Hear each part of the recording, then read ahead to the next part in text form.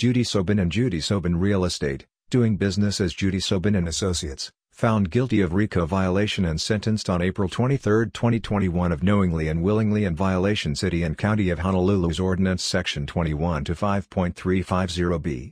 Case number Rec 2020-329.